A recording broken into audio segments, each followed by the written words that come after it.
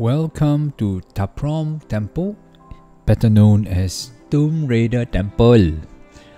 Yes, one of the most iconic temples in Angkor Wat, no thanks to the Tomb Raider movie.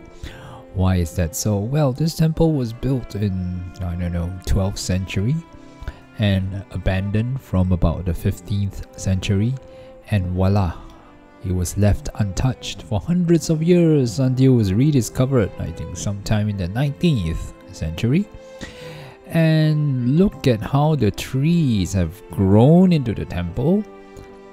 Look at the roots of the trees encroaching and covering the walls of the temple. Yet, miraculously, the temple seems to still be standing. Amazing stuff.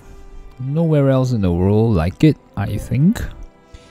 So, Prohm was one of the most remarkable temples we visited on this visit to Siem Reap.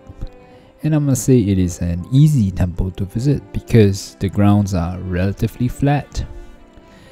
There were no tall staircases or steps to climb up high into the sky, but rather you walk around and admire these overgrown trees, and I really don't know how nature has done its work, but it just grew up, climbed up to the roof of the temple, and then grew right up into the sky. It looks like the tree is at least 30, 40 meters, 50 meters upwards from the temple.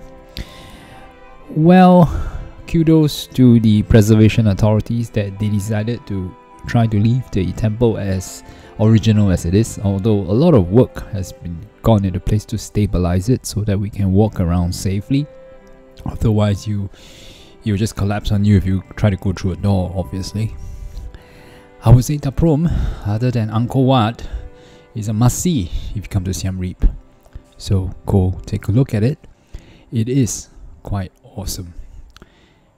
And you might also meet this chicken. Anyway, bye-bye.